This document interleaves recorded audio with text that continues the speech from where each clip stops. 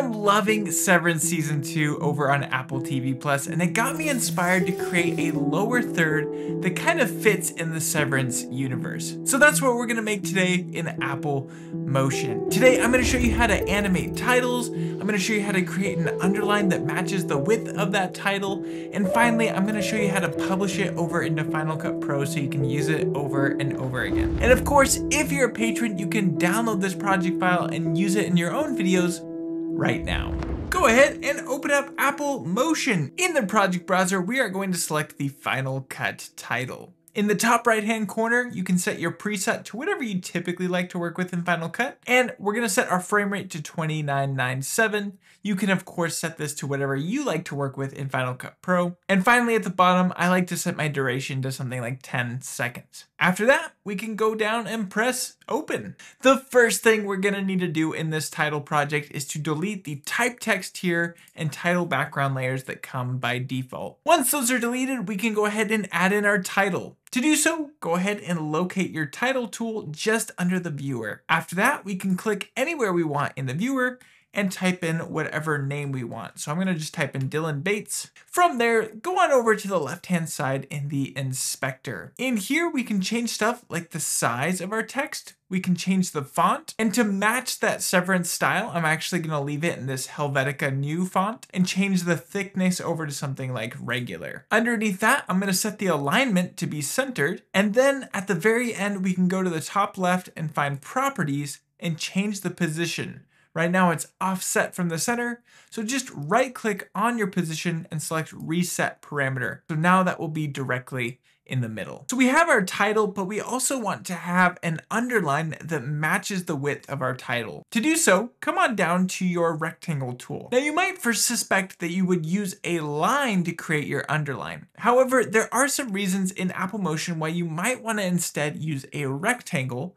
And if we're trying to create a line that matches the width of our text, a rectangle is going to be much simpler. So with our rectangle tool, we can go ahead and create a rectangle that's roughly the width of our title. It doesn't really matter because we'll match it up a little bit later. And go ahead and adjust that width based on whatever you like. So I really like how the thinner width looks. And after that, we can go over to the left side under shape. In the geometry settings, you'll notice that we have the size parameter, and I can actually expand that out by clicking on this arrow. So now we have control over both the width and height using these various sliders. And what's really cool is we can link this width with our text. To do so, come on over to the right-hand side and click this down arrow. Then from there, we're gonna select Add Parameter Behavior and select Link. Right now, Motion doesn't know what we want to link to, so we need to tell it. And to do that, we're just gonna simply click and drag our text object over to this Dropwell zone. So now you'll see that our source object is that text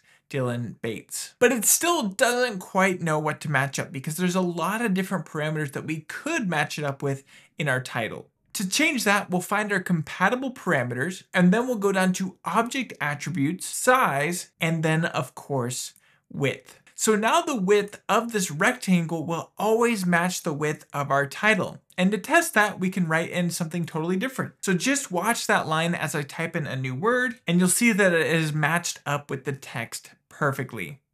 I'm gonna go ahead and rename this link parameter to be link width. That way we clearly understand what it's doing. But there's also another important element we want to add, and that is the element of animation. To do that, we're gonna need to use our link parameter. Coming down here, you'll see that we have this mix over time value, and that's set currently by default to custom mix.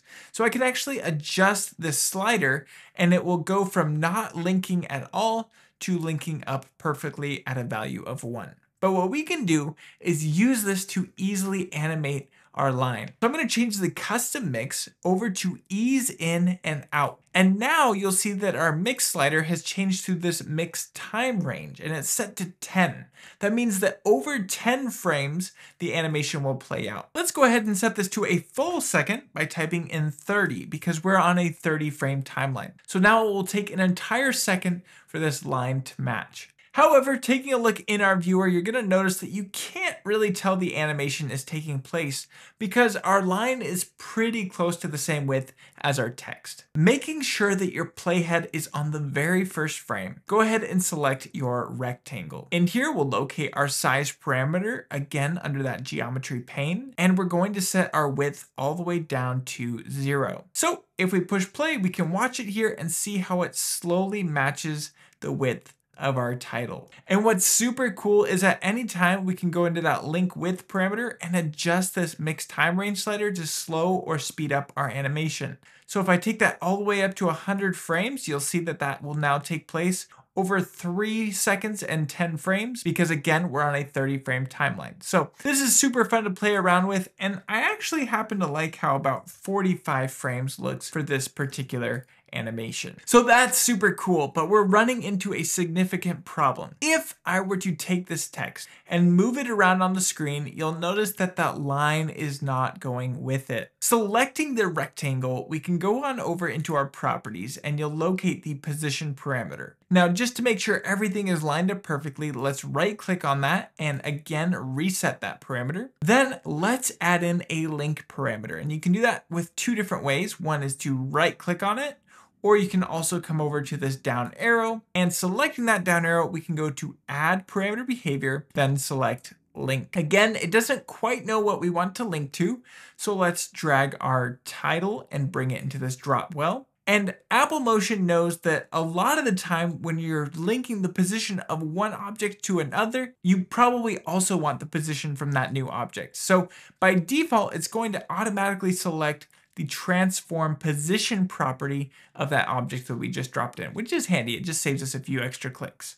But you'll notice that our line is locked in to wherever our title is, and we want it to be a little bit below, so we need to offset it. To do that, come on down to the bottom and you'll notice that we have an X, Y, and Z offset. So let's find the Y offset. That's going to be our vertical offset, and just drag this to be down a little bit. I happen to like how -35 looks. You can of course adjust this to your own liking. And now what's awesome is if we move this title around, that line is going to move with it, and that's going to be incredible over in Final Cut Pro. Finally, let's add in our subtext to explain what my role is at my job maybe, or if I'm an innie or an outie, whatever you want it to be. So selecting the Dylan Bates text, I'm gonna push Command D to duplicate it so it has all the same settings, and let's drag this down to be below everything. Next, we can adjust the size of it, maybe change the font on it. I like how the thin looks for that secondary line, and we can write in whatever we want. So I'll just type in video editor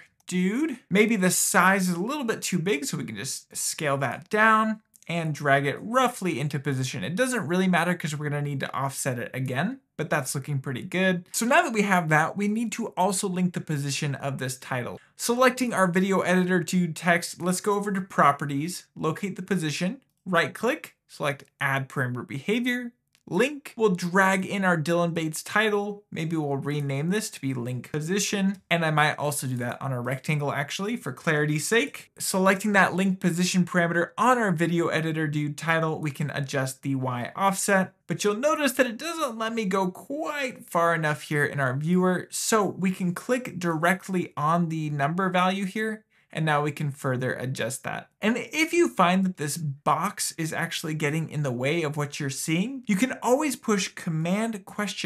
And that will get rid of the bounding box so you can clearly see what you're working with. So now we have our Dylan Bates text, video editor dude, and the line all drawing in. So all those elements are in place. We just need to animate our title. Go ahead and select the Dylan Bates text first, and we'll go up to behaviors and go down to text basic. And in here, there's a whole bunch of different animations you can play around with. The one that really reminded me of Severance was having these fade characters random in. So let's go ahead and push play, and you'll see how the different letters slowly fade in as that line is being drawn into place. Next, let's select the video editor dude, go to behaviors, we'll go down to text basic, and then at the bottom, we're gonna select substitute in. And so now if we push play, you can see how the letters randomly change their values until finally we get our final text here, which says video editor dude. And again, that just really reminds me of Severance in a lot of ways. Now we already are going to have our line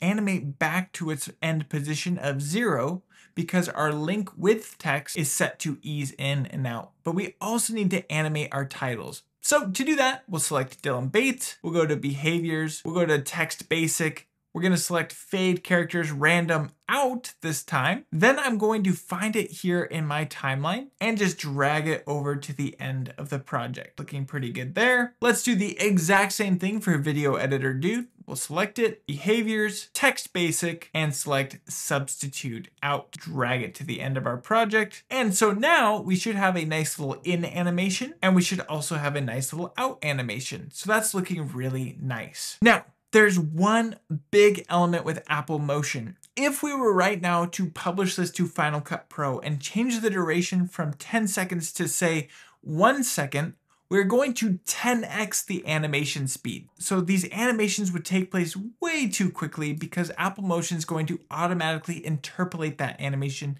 to that new speed. That is, unless we tell it how long the animation needs to be. And that's super easy to do. Go ahead and find the end of your animation right here at 1 second and 14 frames, and I'm gonna push Shift M to add a marker. We can double click on that marker and change the type from standard over to built-in optional.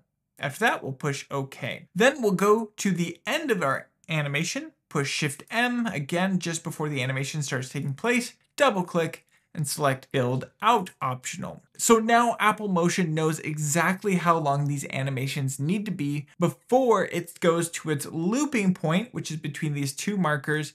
That way we can extend out or shorten down this title as much as we need it to. Let's prepare this for Final Cut Pro by getting it to its final position. We'll just click and drag our title down to the bottom left, so it is in fact a lower third.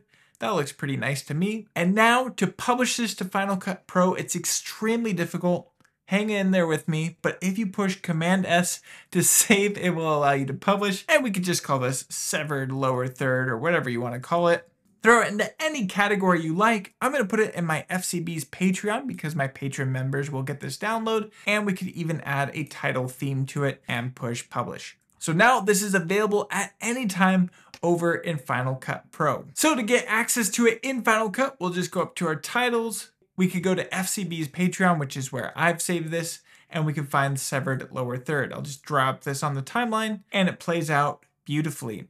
And what's great is I can just click and drag this anywhere we want on the screen and it all works magically. Plus, because that title extends to the same width as our text, you can expand it out or shrink it down, and you'll notice that that line is going to the exact same size. If this video was helpful to you, consider pressing that like button and consider subscribing, as it does help tremendously. Also, if you want to take your Apple Motion knowledge to the next level, then you might want to check out my Apple Motion Masterclass, which is linked down below, with over 8 hours of in-depth training for Apple Motion.